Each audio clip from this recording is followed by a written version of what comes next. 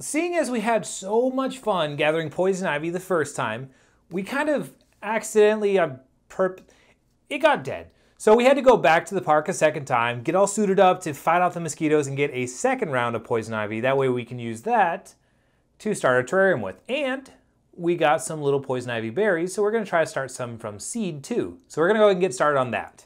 All right, so first thing, okay, so I like to use a piece of scrap linoleum because I'm too cheap to buy one of those like fancy craft pads. But this is just to protect the table while I cut stuff on it. But we need to prepare the tank before I start handling any more poison ivy. So let's go ahead and do that. First thing I'm gonna be doing is setting up the terrarium.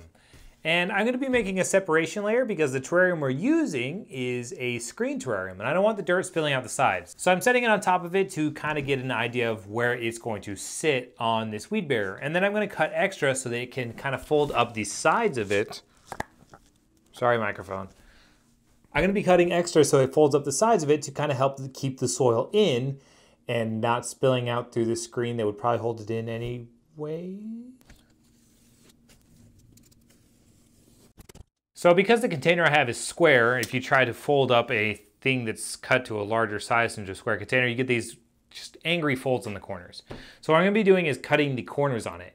Usually people don't like to advocate cutting corners, but in this situation, I found, at least in my experience, I like the way they kind of overlap after you cut it, and it looks a little nicer. It doesn't need to be precise, honestly. I've messed up these pretty bad. And it's gonna be hidden underneath a bunch of dirt with poison ivy on top of it. All right, so now the corners are cut. Let's go ahead and get the terrarium all started. The one thing about this container, even though it's screened, that I was a little worried about is the plastic bottom on it. So, one of the things I want to do to try to combat that, or at least one of the concerns I had, I should say, is maybe this plastic bottom will make kind of anaerobic bacteria conditions possible in some of the soil because there won't be a lot of airflow coming directly through the bottom. So I'm going to be putting a very thin layer of hydrogen. Honestly, might be unnecessary. And it's not even really a full layer. It's just kind of an extra bag I had laying around, tangled in my audio cords.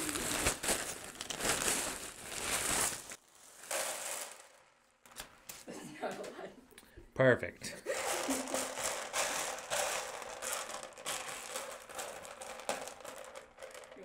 I thought there was a little bit more in here than there actually is.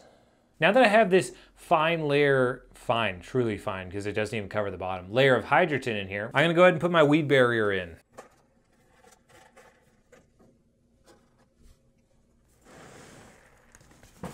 I'm really good at wrapping Christmas presents too.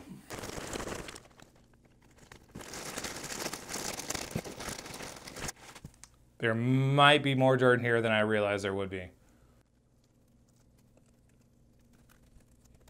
I take it back. It's almost like I planned it that way.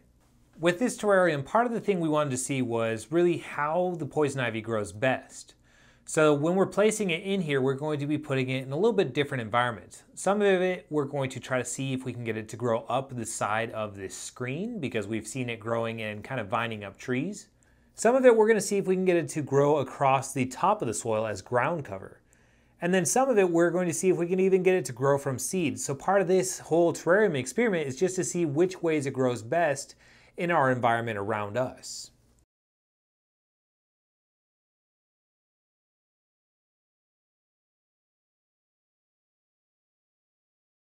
All right, we got a great poison ivy friend right here. This one, the leaves were a little bit larger than a lot of the other stuff we were finding in that area. And it's actually got some poison, or not, well, it is poison ivy, but it has some spider webs on it. This part was a part of a much larger system, but it does have a little bit of roots on it. So I wanted to see if this would grow and take and just live on its own.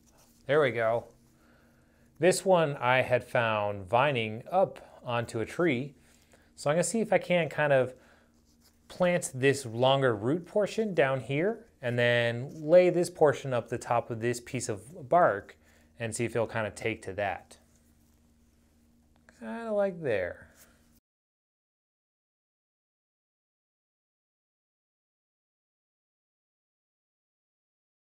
Looking for inspiration. And blisters, possibly. Now I just have a ton more than I need left.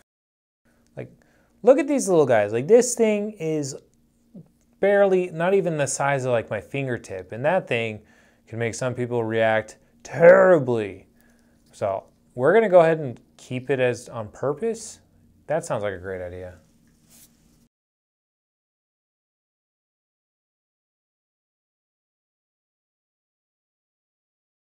And for those of you that have a really keen eye, we're gonna play a really short game.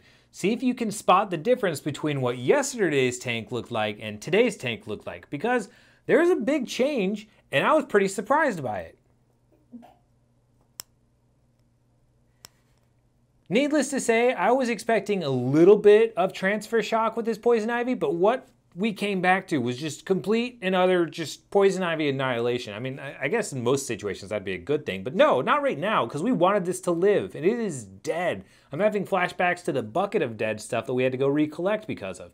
So hopefully we can get these little seed berries to take off, because it might be this last hope for the poison ivy, but the moss is doing good.